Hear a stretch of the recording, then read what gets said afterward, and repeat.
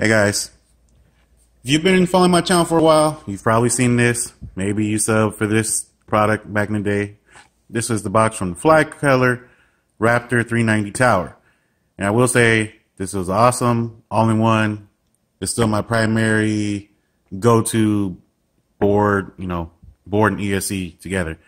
And recently, they came out with the new model, the Raptor S Tower.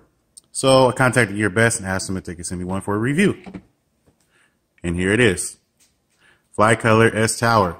Now, this is pretty much just going to tell you guys the differences between the tower. I was planning to have a build done for the tower, but let me show you how that turned out. I ordered these red bottoms, and as you can see, these wires aren't going to work. Now, I could add bullet connectors like I did on my other build, but I didn't want to do that, so I'm waiting on some different motors coming with some longer wires. So for now, just gonna have a little overview of the tower itself, which is not in the box. It comes, of course, in the same packaging, same set of wires come with it. Now, the new board has a new design, which I actually like. Some people aren't really liking the new layout of things, but I actually really like it. The top board is a little smaller. They cut that away, so that's going to save some weight. And they moved the ESC pads, as you can see, to the sides in sort of an X configuration. And they moved the power leads to its own little tab back here in the back. And now, if you guys can remember, I'll ship it up on the screen right now, a picture of the original one, how tight that was to solder. For me, it was ridiculous.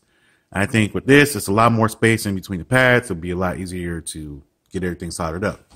Now, I'll go ahead and show you guys this. The rest of this might be on the computer. Just going to be a little overview of some differences. Now, before I get started, I got to say a couple things. First off, Gear Best is having their 3rd anniversary sale. So, you guys might want to check that out. Now, here is the new tower and the old tower, right? $3 difference. Now, right off the bat, $3 difference for the upgrades. Just get the $3 more one. But check this out. I didn't even know this till I went and looked. The S Tower and the original tower are both on flash sale right now. So $70 for the original and $63.59 for the upgraded model, which is just crazy. So there's 12 pieces left at the time of this filming. If you're interested in this, this is definitely a good buy. I mean, this is an all-in-one stack for less than the price that you pay for just ESC sometimes. And this is, and it's 30 amp D-Shock capable ESCs. Like, you guys, you really can't beat this deal right now. So I'm pretty sure these 12 pieces will be gone by today. But if you guys are quick, go ahead and jump on that. Get it while you can. Now back to the differences. Let me see, where am I? Not that. Don't worry about that. All right, here goes the original. This is the original board.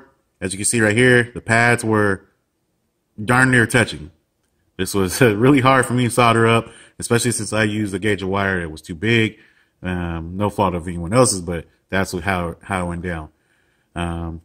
Now, some people like this because the pads are on front and back.